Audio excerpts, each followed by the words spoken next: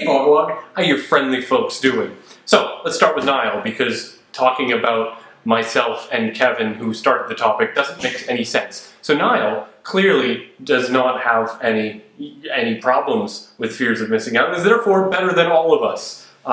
We should all pay him taxes, because that's how governments work, I guess. I don't know. Maybe that's just me. But yeah, so that's a place I think it's fairly similar to where I am.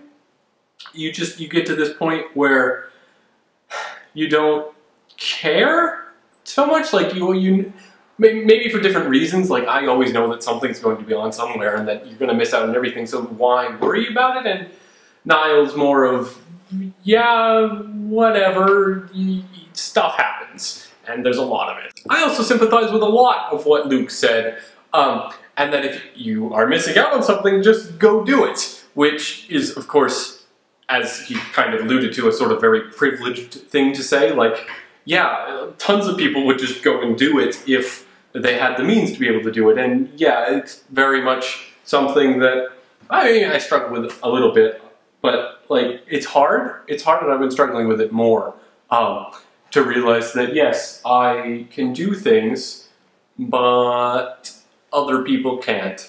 And I sort of wondered about that a little bit when making last week's video, and it's sort of a touchy topic.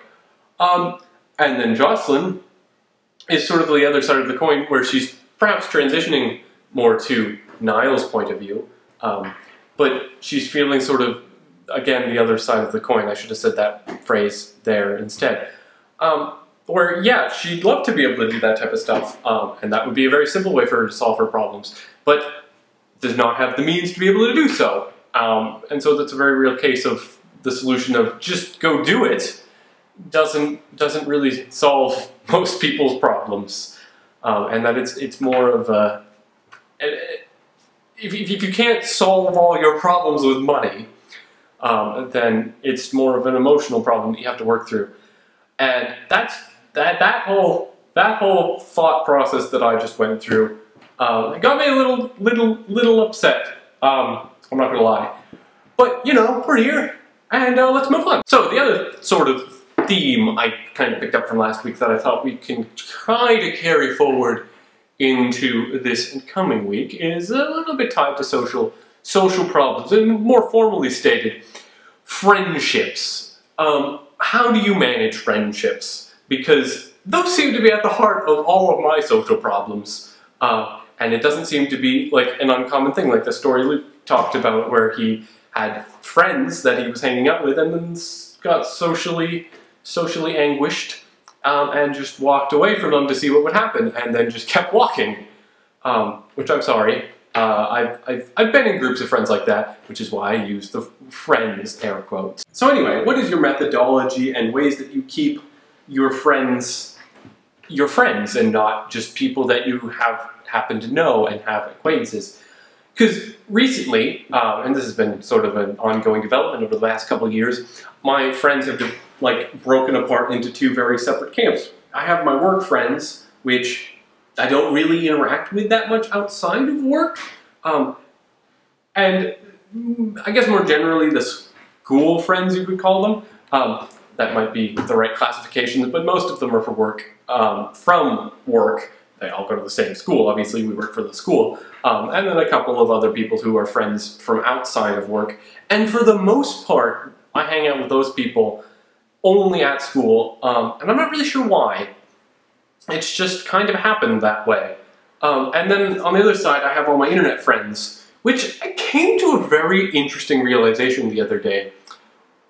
I don't have, like, real-time communication with most of my internet friends.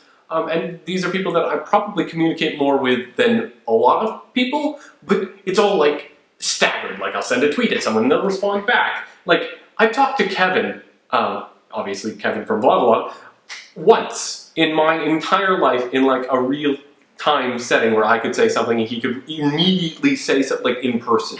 And that was at Buffer Festival 2013. We haven't had Skype calls, like, the whole, like, Vlogalogue back channels have always been text communications. I've never, like, talked on a phone or anything to Niall or Jocelyn or Luke. And it was literally just at VidCon that I had like I talked to DK, who you might remember, who used to be on this channel before, for the very first time. And that was a really weird realization that I can basically just go back through like chat histories and build every conversation I've ever had with all of my internet friends. I'm going to stop using the qualifier internet friends. Well, I don't know, I kind of broke it down into two different groups of people. I don't know. So basically, during the day, I have one set of friends, and during the evenings, I'll come home and try to hang out with other groups of friends. And the strategies and like things I do to try to hang out and have fun with these people are completely and totally different. For my internet friends, a lot of the time, I'm trying to figure out ways for us to do things together.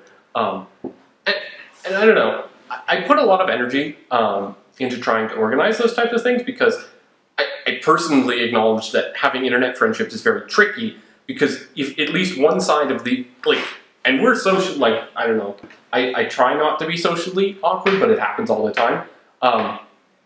We're these socially awkward internet people, which is I try not to do or try not to say because I think it's sort of wrong. And it's like, oh, I'm a quirky person. It's like just saying that, which there's nothing wrong with saying that. I think it's overused. And so I try not to use that stereotype, but I'm going to use it in this case and scenario because I think it actually fits.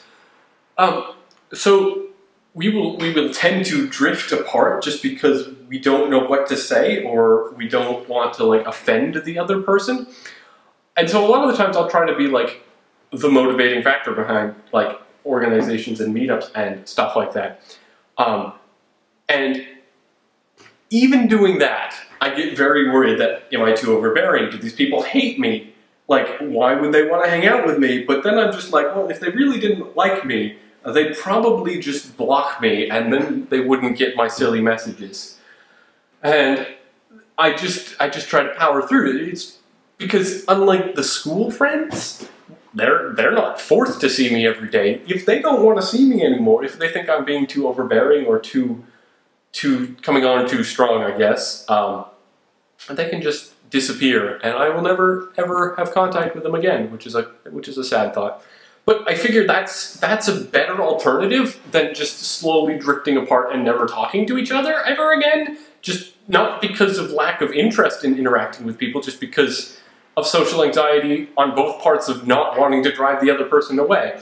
And so, I don't know, it becomes difficult a little sometimes when it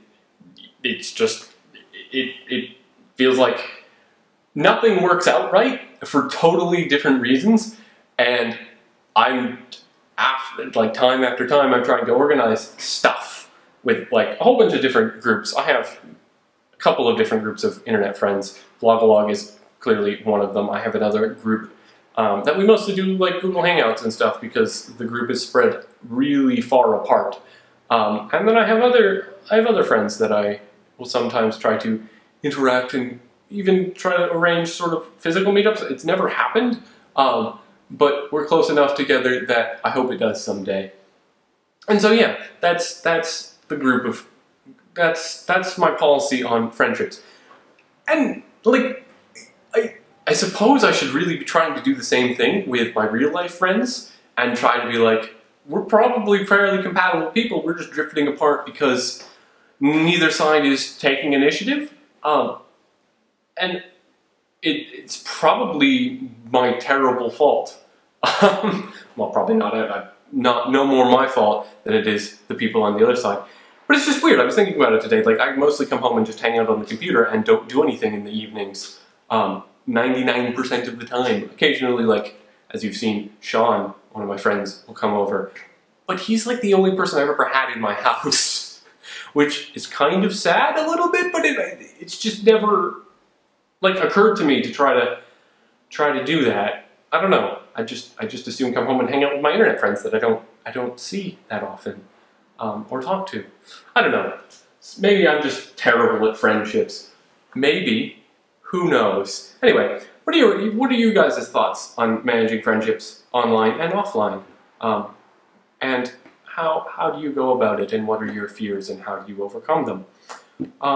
And I look forward to hearing the responses, both from the other people and the people in the chat. That probably goes without saying now. I've probably been saying it a lot. I don't know why I got really quiet there for a minute. Anyway, I'm almost out of time.